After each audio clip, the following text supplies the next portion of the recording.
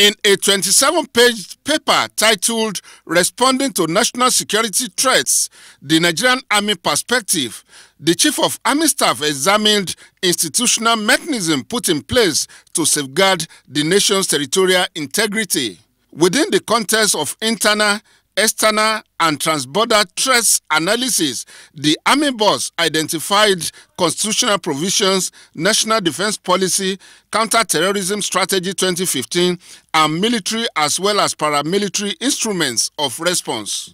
The movement of the Military Command and Control Center to the northeast is one major response of the federal government of President Muhammadu Buhari towards responding to this national security threat.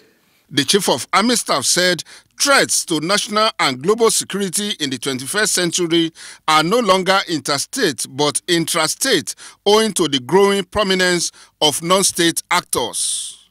The Chief of Army Staff said response to national security threats begins with an individual and down the line to the community level participation.